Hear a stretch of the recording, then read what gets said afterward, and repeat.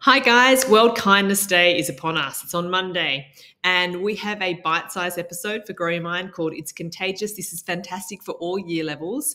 Now, let's say that you're looking for some kindness activities to really bring it to life throughout the week. Remember, we have a search our resources function, so you can type in that keyword of kindness, and then what will pop up is lots of different options and with stages as well. So you might choose a guess who where kindness is spotlighted or a mini guess who.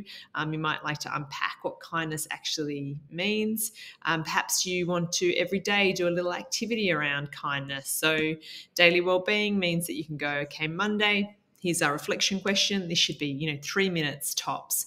Tuesday, let's put names in a hat. Everyone be kind to that particular person.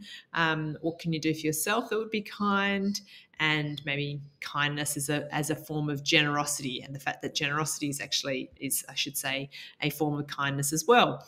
Now, perhaps you are in a younger year group and you think, okay, I'd like to do something around being a bucket filler. And you might have already read this book, or they may have read it even in preschool. It's a good book to reread and also get your older students to read to the younger students.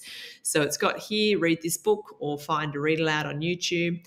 Print out the bucket filler sheet. And so you've got here, draw and write all the ways you can be a bucket filler today at school. And this is just a couple of resources that I'm spotlighting from typing in the word kindness. But as you can see, there's an abundance here, and there's learning activities.